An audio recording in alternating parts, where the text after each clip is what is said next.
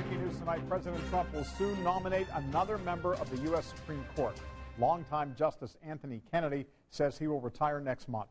We've been following the news since it broke earlier this afternoon, sending you a push alert when we learned that Justice Kennedy's plan was to retire next month. And our Scott Swan joins us now with a closer look at the justice's long career and what this could mean for the future of the court. Scott? Yeah, John, quite simply, this means President Donald Trump will have a chance to make the U.S. Supreme Court solidly conservative. If his nominee is approved, it'll be the most significant change the court has seen in nearly half a century. Justice Kennedy has been the swing vote since 2006, often casting the deciding vote in the most high-profile cases. Kennedy wrote 4 of the court's most important decisions, including that landmark 2015 ruling striking down the nationwide ban on same-sex marriage. He joined the court's 4 other conservatives to gut the Voting Rights Act and give new life to the Second Amendment right to own a gun. Justice Kennedy will turn 82 next month. He served on the high court for nearly 31 years, but his departure has been rumored for about a year. In fact, I had to be on the phone today with Indiana Senator Joe Donnelly when this news broke, and I got a chance to ask Donnelly his first reaction to that news. He has served our country well.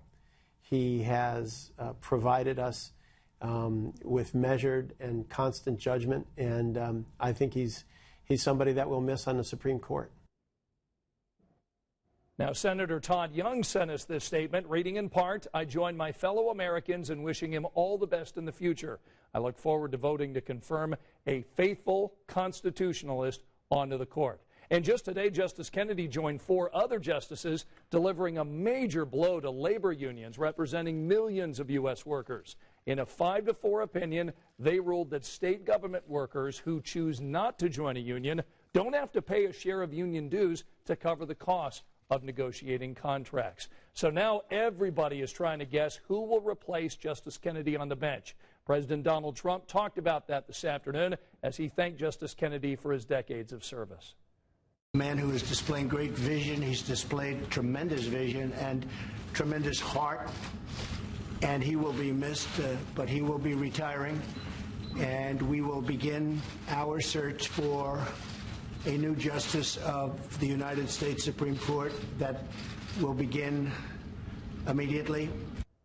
President Trump says his nominee will come from a list of 25 that he used when he selected Justice Neil Gorsuch. The president says he spoke about some of those choices with Justice Kennedy at the White House earlier today. Okay, this is going to take a little time here, but how long before this process plays out? Well, Republicans want it to be on the fast track. They want to get it done before the election this fall. Now, coming up tonight at 6, we'll talk about the Indiana judge who is on the president's list of 25 potential nominees. That's at 6. All right, we'll look forward to that. Thank you, Scott. You bet.